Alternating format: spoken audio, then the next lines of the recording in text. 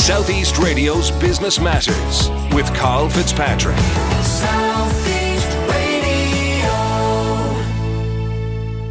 Well, the Minister of State for Public Procurement, E-Government, Communications and a Circular Economy, Ossian Smyth, recently published the Whole-of-Government Circular Economy Strategy. Following in the steps of our international counterparts, this strategy aims to promote the concept of living more by using less.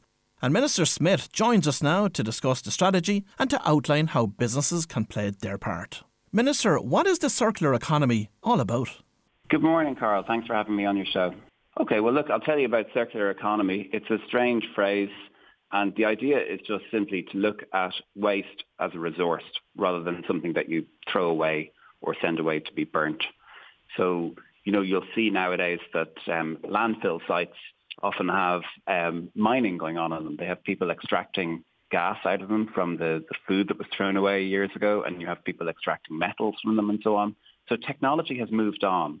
And rather than looking at waste as some product that you want to get rid of and pay to dispose of, now it's something that we can really recover something valuable from. And it's a different way of looking at the economy. So instead of thinking of the economy as, we dig things up and we use them up and dispose of them, now we're thinking about reuse and making sure that we keep our valuable resources circulating within our economy. And in December last, the government announced its whole-of-government circular economy strategy. What targets are set by this strategy, and more importantly, what actions will be needed to reach these targets? Well, this is something that government does, is they make a strategy, and then a strategy is no good without having an action plan, a to-do list, I suppose, a list of things that have to be done to get to reach our strategy. So Ireland doesn't have a very circular economy at the moment. At the moment, we tend to import a lot of what we use, and our waste ends up often being exported or sent for incineration, often in Dublin and in Poolbeg. So we're looking at other countries across Europe, and we're seeing what is the way that they do these things, and how can we retain more of our resources within our economy. And to give you an example, when we're doing a lot of construction at the moment, and a lot of the stones and pebbles that are used in construction are actually extracted from drumlins that were dropped down by glaciers.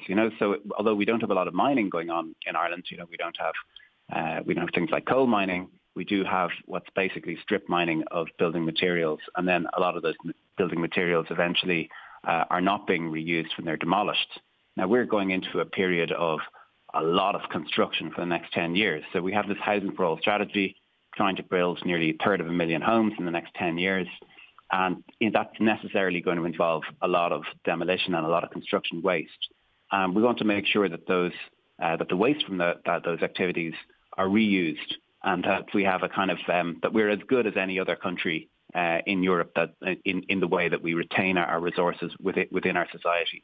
And we need to do this as well. It links in with our climate targets.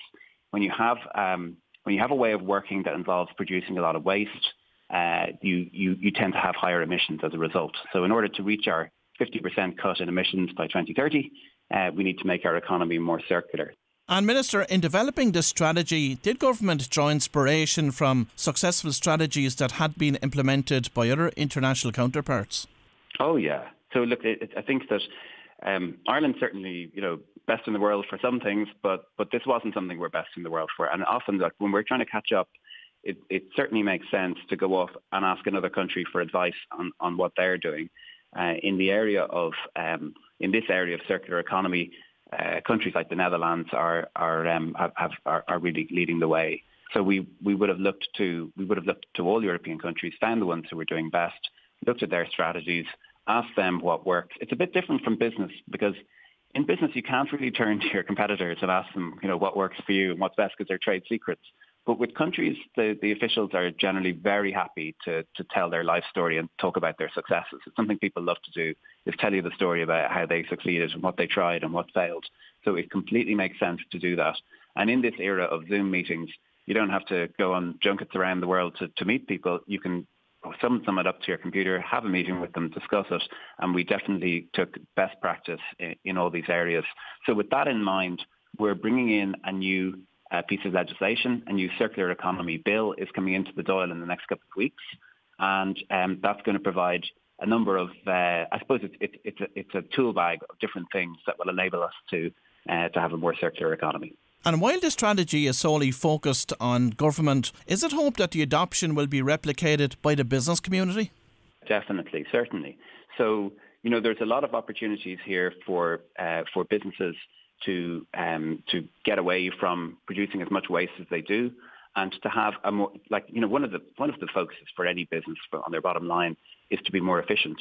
And in the world at the moment, everything is moving towards lower energy use and having a more green operation. And the rules and strategies, not just in Ireland but across Europe, are aligning in that direction. And if your organisation is one that's dependent on very heavy energy use, that produces a lot of waste, it's going to be difficult for you to survive in future. So really, business does have its part to play, and government has its part to play in helping business, giving them the information and the knowledge to be able to change towards being long-term sustainable green businesses that will survive in a future where emissions have been cut by 50%. So there absolutely is a role for business in this, and to help with that, the government last year produced something called the Climate Toolkit for Business. So it's on the gov.ie website. If you search for Climate Toolkit for Business, what you can do is you go in and you tell it about your business. And it doesn't matter if your business is one or two people in a shop, or if it's 50 people or 1,000 people. You just go in there and you fill in a survey and tell us what your electricity bills are, and how much water you use, and how much gas you use, and how many flights you take. And it will come back to you, and it will give you a prescription for what you need to do to make your business more green. It'll come to you with a sort of a personalised action plan for your business, because it's very hard to know where to start. You're running a business. You want it to succeed in future. You don't want it to be left short, that the tide's going to go out, and that you can't survive in a future world with different green rules. So this is a place that can help you to find a place to start. It will give you a plan of action. It will tell you what to do. So that's my suggestion for any of your listeners, is to go to the Climate Toolkit for Business, and it will come up with a special plan for you and give you a place to start from. And Minister, on the topic of retrofitting and energy efficiency, we were joined on the programme recently by Kieran Byrne, the Director of the National Retrofit Programme with SEAI, and he was joining us to tell us all about the new National Retrofit Programme with an €8 billion investment to retrofit up to 500,000 houses between now and 2030. But apart from properties themselves on the residential side, what supports are going to be made available to corporate or commercial or business properties in terms of retrofitting? You're right. That announcement recently is all about residential retrofit. And the big change in it, it's a dramatic announcement. The big change is that you can get 80% for a shallow retrofit. So if you want to just do, for example, your attic and your walls, you can get 80% of the money. So you just put down €500 and you'll be making €300 back every year. So that is focused on residential. But there is an entire suite as well aimed at business. And if you go to seai.ie, to their website, and have a look, you'll see plans and grants and advice. And a lot of it, it really does require advice in many cases. When you're going beyond a couple of €100, you need somebody to come out and advise you on where is the best place to spend money. Is it the LED lights? Is that the first place to start? Or what is the first place to start? And what are the things that will give you the best return on investment? But the SEAI has a whole section devoted to business. So it's not just for residential. That was last week's announcement, but there is a whole area for business. And I would encourage people to ask the SEAI for their advice, but also to get in to make sure that they're pointed in the right direction of a professional who will survey them, because whatever they pay to have somebody come around and look around, they'll make the money back. It's something that pays for itself. There's always low-hanging fruit. There's always something you can do that makes its money back very quickly. So it's just a very, very good thing to do. And whether it's changing your lighting or changing your insulation or changing your water use, I think businesses, it's a sensible thing for any business to do at this stage. And the business case for doing it has become stronger with the increase in energy prices. So as the price of electricity has gone up and the price of gas has gone up, getting that cost benefit is much easier to reach at this stage.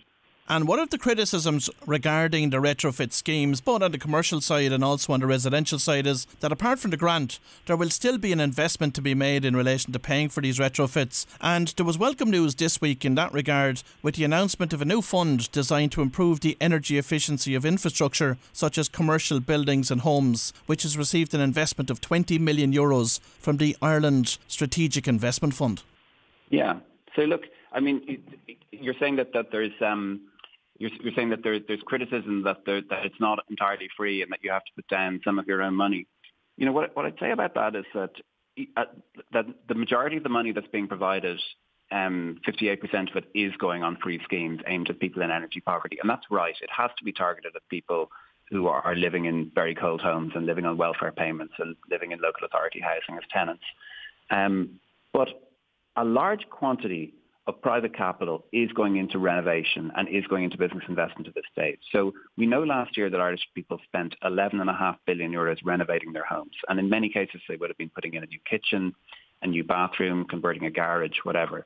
But out of that €11.5 billion that was spent last year, if even 300 million of it went in private investment in retrofitting, I would be happy. So, you know, I would like to see when people are carrying out home renovations in 2022 and 2023, that they take a portion of their budget and say, well, while I'm doing this, while I'm doing the new kitchens or the new bathroom, I'll do some retrofit as well and I'll get the grants.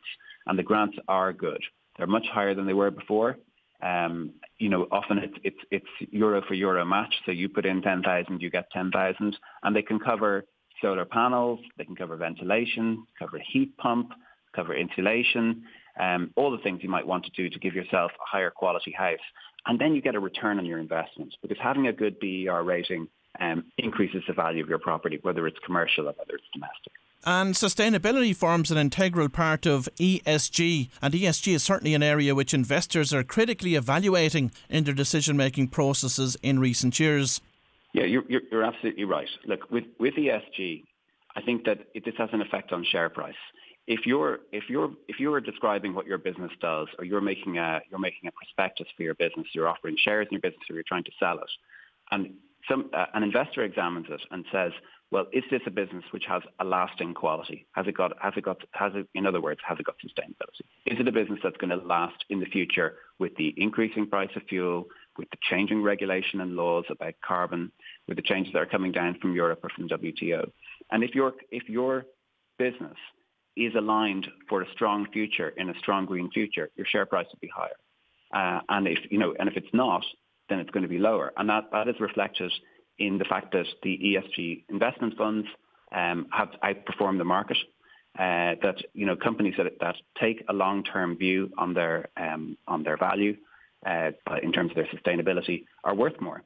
So that really is the major incentive for businesses the major rational incentive, apart from it's good for the environment, is that it is good for the value of your business to do this. And if you don't take that approach, your business will be worth less overall. So really, that is the overriding market logic at the moment, and that's not coming from me as a member of the Green Party. You'll read that if you open the Financial Times. Under your brief as Minister, you're also responsible for public procurement. Now, to give a sense of the Irish position, in 2019, the Irish government spent €12 billion on public contracts for goods and services. I'd like you to take this opportunity this morning to reach out to the business community to encourage them to get involved in tendering for government contracts as they come up over the coming years. Yeah, you're absolutely right. The Irish government is a major purchaser of goods and services.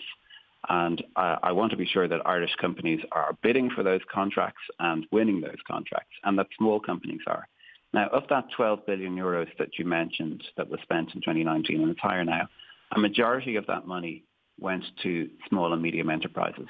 And also most of that money the vast majority went to Irish companies as well. So sometimes companies look at this and feel that they are locked out, or that the process is difficult or unfair. And what I want to say to you is that it is possible to win these contracts, and that small Irish companies are winning them all the time. I meet very regularly with ISME and with IBEC and with the Small Firms Association, with other representatives of small businesses, and I ask them all the time, what do you want me to change in the rules on public procurement so that Irish small companies can win contracts? and that's my focus.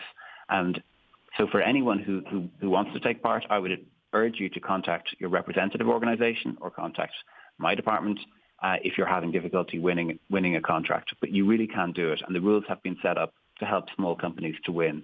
Sometimes if you're really, really small, you need to go into alliance with another company. So sometimes it can be done as a joint venture. But really, the public procurement is there to get value for money for the state. We have to be fair to every company that applies. We have to leave it open to everybody. And under European law, we have to allow European companies to bid for tenders. But in practice, the smaller tenders, we don't get foreign bidders for them. They tend to go to Irish companies, and they tend to go to small and medium enterprises. So I would encourage Irish companies always to bid for contracts from the government. And Minister, of course, those smaller companies that you're talking about here, they have the opportunity to enter into consortiums if they're bidding for larger contracts. And one of the other things I think as well that's often missing from a business owner's perspective is there is an opportunity to get feedback if they're unsuccessful in relation to a particular tender that they've submitted. Yeah, you're right. So the first thing is that you can go into a joint venture with somebody if you have a particular skill, but you don't have you don't have all the things that are on the tender that are required. You can join in with another company if you want. Even if you've never won a contract in the past, that won't be held against you. If you don't manage to win a contract, you can ask why, and you can go through and see and learn for the next time. And I've asked the public sector companies that are putting out contracts to divide them into smaller lots, so that they're not going out as one huge contract, so that there's more chance for smaller companies to win the contracts. So that's something I've done, and I've been working with organisations like the HSE, which is probably the largest purchaser in the country, and I've spoken to their procurement leads to make sure that they're taking that approach as well. Well, that was the Minister of State for Public Procurement, E-Government, Communications and a Circular Economy, Ossian Smyth, and I'd like to thank the Minister for joining us on this morning's show. Southeast Radio's Business Matters with Carl Fitzpatrick. South